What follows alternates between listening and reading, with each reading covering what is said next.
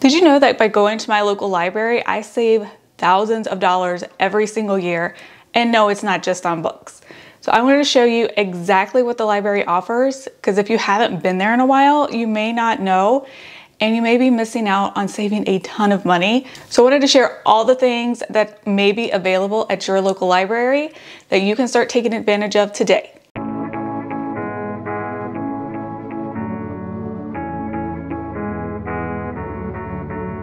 Hi, I'm Ashley. I'm a blogger at the Frugal Ginger.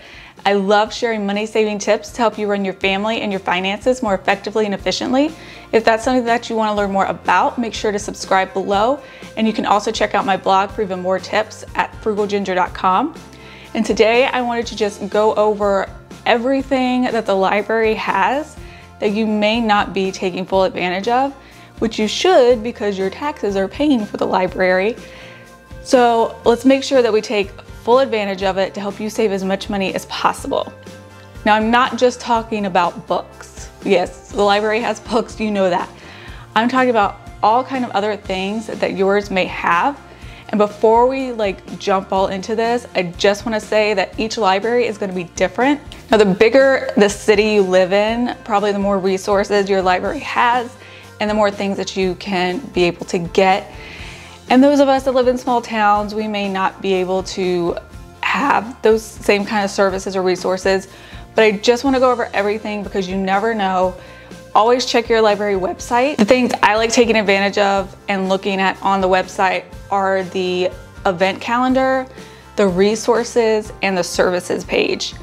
So go look at all that, see what yours has to offer. And at the end of the video, I'm going to do a really quick walk through step-by-step tutorial about how you can find things that you're looking for, like certain books or video games or DVDs, whatever. I'm going to show you exactly how to do that at the end, so stick around for that. Okay, so the first thing I wanted to kind of show you that the library has is, in addition to the hard books that you can read and actually feel and get your hands on, they also have ebooks and audiobooks. So I know a lot of people like having these on hand because you can read them on the go. They don't take up a whole lot of space if you're traveling. So in addition to actually having physical audiobooks that you can get at your local library, they also have ones that you can download, and you'll have access to these through certain sites. A lot of libraries are in partnership with one called Overdrive. So you'll go to the Overdrive app or website, and this is where you will pretty much just download any of the ebooks or audiobooks that you want. Now, the thing with the ebooks and audiobooks, even though it is digital, you may still have to request a hold if they're checked out. Certain libraries only buy a limited amount of copies of digital products. So you may have to wait for those if they're all checked out, just like you would a physical book. Another thing that you may be able to get at your library are movies and TV shows. So the actual library branch will have the physical DVDs and Blu-ray copies, and they're usually like the latest movies that came out, the ones that are big blockbuster hits, not just, PBS and Masterpiece Theater shows, even though those are good. I know some of us still want to see the latest Oscar winners or the, big summer blockbusters. So the library has those. The only thing is that if they just came out, you obviously will probably have to be patient and put a hold on it. But you can also get some movies and TV shows that you can download. Most libraries will use services like Hoopla or Canopy. Now, I prefer Hoopla because I think that has the most variety.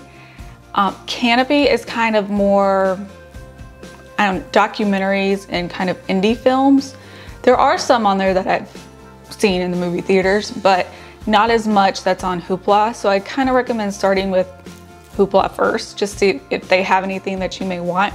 So to get access to these sites, you're going to need your library card number or email that you signed up with your library card, and a password. You will obviously have all this stuff once you sign up for your library card, but Hoopla has audiobooks. They have all kinds of movies. So you can just scroll through, see if there's anything that you like. You can also search by category. What I also like about Hoopla is they have music albums. They have a bunch of different genres to pick from. Things like Taylor Swift, even the Frozen 2 soundtrack, if your kids are into that. They've got the latest Justin Bieber album that just came out. They also have a ton of soundtracks as well, if you really like soundtracks. But they also have Lizzo and Elton John. I mean, just a bunch of different genres for everybody. They also have comics. So this is a great way if you're really into comic books. They have a ton of comics. They've got The Witcher, DC, Marvel, Lock and Key. If you haven't seen Lock and Key on Netflix, I really recommend it. It's really good. And then of course they have TV shows. So this is where you would go. They've got Paw Patrol, a bunch of BBC series, and they even have fitness DVDs on here, or fitness programs, because it's not an actual DVD, you're downloading it. But you can just see all the stuff that they have, just kind of scroll through, and you can even search by categories, and then you can see all the categories that they have. I mean, there's Nickelodeon, there's PBS, there's Teen TBS, Sesame Street, you know. You can even have language learning programs. So just look through here and see if there's anything that interests you, and you can always download it. You can download up to 5 titles a month, and the count starts over the first of every month. So in addition to finding music on Hoopla, you can also find music on, I think it's called Frugal music. A lot of libraries use this program as well, so you can download even more music albums on that one. And you can use all of these programs at once. So just because you can download 5 things off Hoopla, and then you can also download, I think it's 5 on Canopy as well, and then all of these other things. So you're not just limited to 5 altogether. It's just 5 per month on that certain site. So in addition to the music, the DVDs, Blu-rays, digital movies and TV, they also have video games. Now this is coming really handy for me because Aria, my daughter, got a Nintendo Switch for Christmas, and those games are expensive. I think, you know, the average game for a Switch is around $60. So what I've done is I went in to our library and saw that they had video games for every console. There were PS3 games, Nintendo Switch, Wii's, Xbox, pretty much everything. Now with video games, libraries mostly just have 1 copy per game, maybe 2. So they will probably be checked out when you go to look. But what you can do is always just put a hold on it, and when it comes back around, you'll be the next in line. My library, we're able to keep them for a full 30 days, just like we would a book. So it gives her plenty of time to play the game. And also, since she's just 6 years old, she can lose interest in a game kind of easily. So instead of spending $60 on a game that she may play for a month or 2, we just get them for free from the library. She plays it, and then she's kind of over it by then anyway, and then we just send it back. So another thing that the library has are these free events. Like I said, go to your library's website and look at their event calendar. You'll be surprised at all the different kind of things they have. This is especially great in the summer and during spring break when you're just trying to find ways to get the kids out of the house without spending any money. They'll usually have all kind of different crafts or DIY events. Ours has make your own slime. They'll have some kind of holiday craft that the kids can do. This is also a great way to learn a new skill. They may have different classes, like language classes, knitting or crocheting. I've also seen some like community events that they'll put together if you're wanting to learn a new language and have a conversation. And where we used to live, they would have this for all kind of languages: Spanish, Arabic, Mandarin, English. You know, this is a great way to go and kind of just practice. They'll also have services for tutoring. So if you need homework help, or your kid needs homework help, or they need a tutor, look on the website, see if they offer those kind of services. And some libraries even have online tutoring. So you can find that in kind of the resources or services section of the website. And as I'm filming this is tax season. I know, it's dreaded tax season. But if you make under a certain amount of money, I believe it's $56,000, then some libraries will offer free tax services and filings. Now this is only on certain days and times. They may have a tax professional there that can help you. So that's definitely something you want to look into. Another thing that they have are historical and genealogical, is that a word? Genealogy records. So if you are really big into genealogy, you're trying to make a family tree, they have a lot of the local genealogy records that you can access for free. You don't have to pay for Ancestry.com or any of that. The ones that they have usually are local, so they're not going to be from another country or anything, but it's a good place to kind of start your search if you're wanting to look into that. Some libraries have this available all the time, where others have it on certain days and times. They'll actually have someone there that can help you.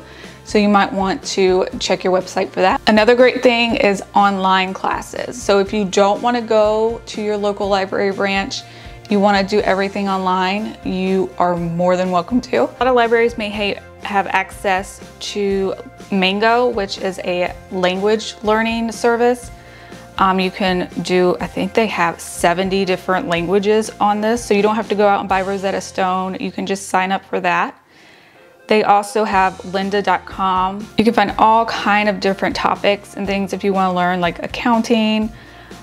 They have photography and camera gear classes, marketing, business, entrepreneurship, design if you want to learn about graphic design. And I mean, the list just goes on and on. So that's definitely something that you want to look into if you're wanting to learn a new skill. Another thing that libraries can offer, especially the bigger city libraries, are free admission or discounted admission to different local attractions. This is mainly like museums, maybe some historical sites that you might want to go to. They're called Discover and Go passes, and all you'll do is just go in and request the pass for whatever museum or attraction you want to go to. Okay, now some of these other things are pretty cool, and they will vary from library to library, but you can actually borrow different physical items like an American Girl doll. Yeah, those suckers are expensive. I think the typical price for an American Girl doll is maybe $120, maybe. But some libraries actually have them, and they'll let little girls or little boys come and borrow them for a month.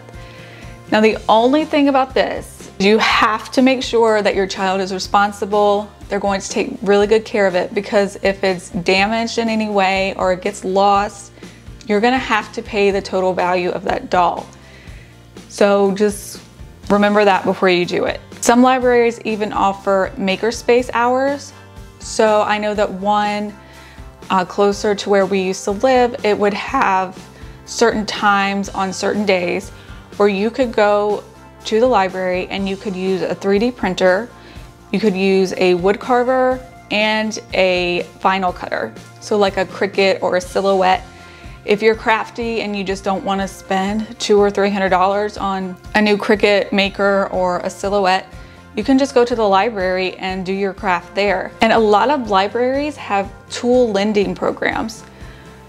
So if you are doing a project, you might need a tool maybe once or twice a year, but it's not really worth buying. You can go and borrow one from the library.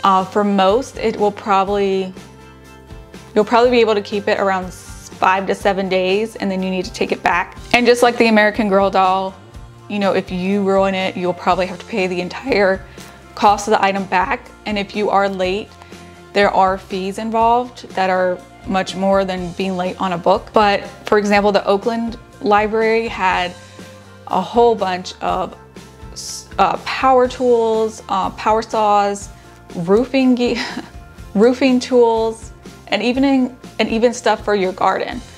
So that's definitely something to look into, so you don't have to go out and spend money on something you may just need to use one time. Okay, so now I just wanted to do a little walkthrough on a library website to show you how to find things and put things on hold. Some people may not know how to do that, so I'll do that really quick. You will need a library card and probably a PIN number, and you'll probably get all that information when you sign up for your card. And when you create your account on the library website, you'll probably have to specify how you want to be contacted.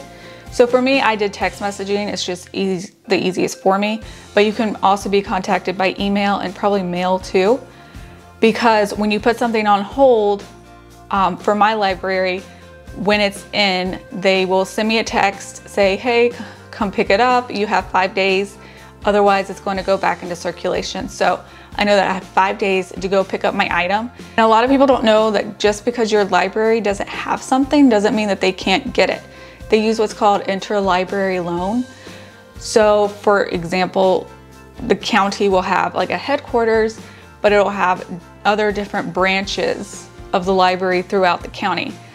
So all those branches can get books and video games and DVDs, all that stuff from each other. So just because it's not available at your library doesn't mean that you can't get it. So basically you are just going to go to your library's website and you're going to look for something like this, like search catalog. And say we want to look for a video game for my daughter. So I'm just going to put in Nintendo Switch video game.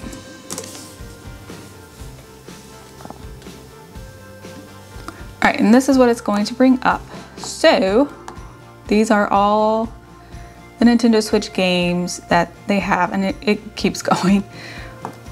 But let's say that we wanted this Spyro game. So it tells you all the information here. It says system availability is 1 of 2. So there's one available that we can go get, but we have to see exactly where it is. You can just click on availability, and it's available at headquarters. So let's say that I live closer to this one, the Middle Tiger branch, and I don't want to drive all the way to the headquarters. So I'm just going to go over here to place request. And then you'll see here, it just says to enter your library card or username and your PIN, and you'll log in, and then all you'll hit is place request. And they'll, like I said, they'll send you a text message or an email when it's been sent to your location or it's ready for you to come pick up. So like for this one, it says there's 0 available, but there's already 2 holds on it. So you can go ahead and still place a request. You'll just be number 3 in line since there's already 2 people ahead of you. But since there's 2 copies, it probably really won't be but maybe a week or 2. Because this is already transferred, so one person is already going to get that, and this is due back on March 6th. So you may have to wait 2 or 3 weeks maybe if they don't bring it back sooner, because you'll probably be waiting on this person to bring it back first. But that's basically all it is. I mean, it's super easy. You just go place a request on anything you want, video games, books, movies, DVDs, and that's it. It's super easy. All right, so that's it. I hope you found this video helpful. I hope you learned a few things that your library might have. Definitely go and check out their website. Make sure you're taking full advantage of it, and make sure to subscribe below if you want to see more videos like this, and I will see you next time.